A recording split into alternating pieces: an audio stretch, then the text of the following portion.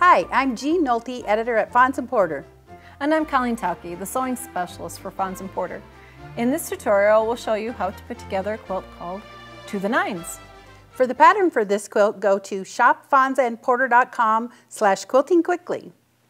This is an easy quilt to put together, and it probably wouldn't take very long either. No. It's made totally from pre-cut 2.5-inch strips.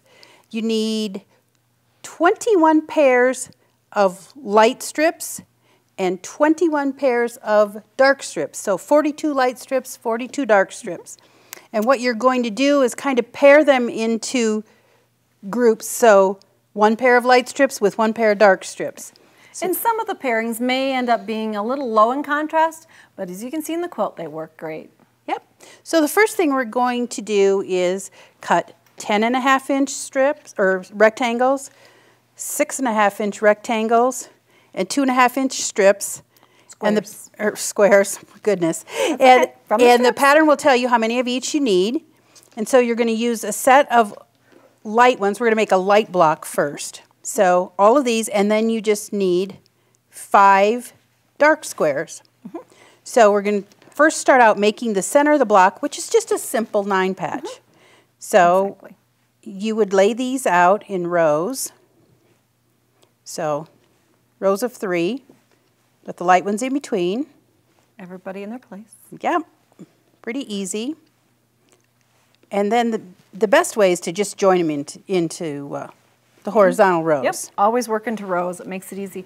We read from left to right in straight lines. So when you're working with quilt blocks, it's easy to do the exact same thing because our eyes read from left to right in straight lines. And so we've created 3 rows. Now on this, it's important that you always press toward the dark, because then again, like we've talked about many times, when you go to put these together, they're going to nest perfectly.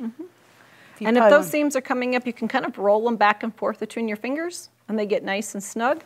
And that way, when you go to seam them, you can open it up and you'll have perfect intersections. And just to ensure, when you're stitching, a lot of times what we'll do is just put 1 pin in each of the intersections. I like to pin both of those just to make them so stay together. You get nicer corners that way. 1/4-inch seam down this end. Once we join 3 rows, that's what you get. So nice intersections, nice and flat. That's the center of your light block. So the next thing we're going to do is put the border around it. So the first thing is put your 6.5-inch rectangles on each side. It's like putting a picture frame around your 9-patch block. So it's going to look like that. It's going to look like that. Then you have the 10.5-inch rectangles that you cut. Maybe. And you put one on the top. The real test if you're seaming is if these border pieces fit on just the right length. These look like they're going to match up perfectly. And since there are no seams in this outer border, you need to just simply press all your seam allowances towards the outside edge. Border. Okay, so that's a light block. Now you're going to use the same pieces only in the reverse colorway. So the 6.5-inch rectangles and 10.5-inch rectangles are the dark, and then you just have 5 of the light squares. And this makes a dark block, so you'll make 21 light blocks, 21 dark blocks, and that's all you need for your quilt. And then we're going to put them together, and they alternate light and dark. And like Colleen mentioned earlier, some of them don't have quite so much contrast. They're kind of medium, so you can decide if they're a light or a dark block. But you'll make 7 rows with 6 blocks in each, and that'll be your quilt top. Thanks for joining us today. To see more of our videos, go to video.fonsandporter.com.